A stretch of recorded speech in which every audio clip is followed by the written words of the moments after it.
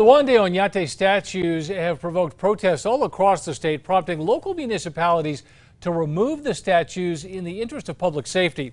Now there are calls for other monuments dedicated to Oñate to be renamed. News 13's Courtney Allen is live tonight with that story. Courtney. Dean, the city of Albuquerque and Rio Arriba County have both removed their one-day Oñate statues amid protest, one of which escalated into a shooting. But there are still plenty of other reminders of the Spanish conquistador across the state.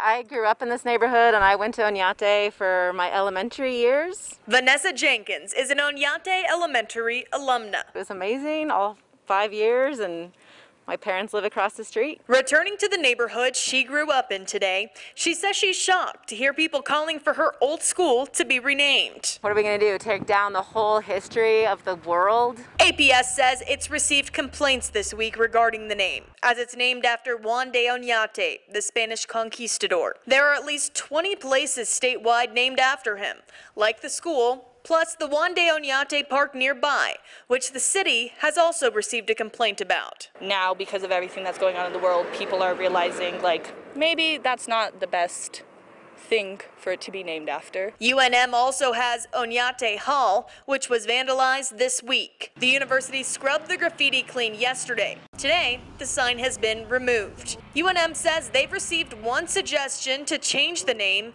and will take a thoughtful approach in making any decisions. We don't come from a perfect past, and all these names and these buildings and these statues are part of our past. But it's not a simple process renaming things. The city says applications to rename its parks must go through an advisory board process, and its website explicitly says no park named after an individual should be considered for a change in name except in compelling circumstances supported by overwhelming public interest. APS's website outlines a lengthy process, too, to rename schools, requiring support from the Board of Education and majority of the school community. It's not necessarily a bad concept to want to, necessarily get rid of their names being on everything, but I also think it's complicated. Jenkins says she hopes to see her old school keep its name. I think everyone's doing the best they can, and it's not all about undoing the past, but more about moving forward.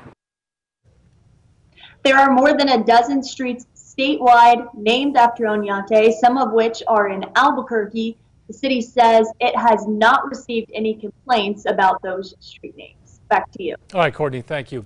Oñate High School in Las Cruces is also facing criticism. The district there says they've been asked on social media to consider a name change.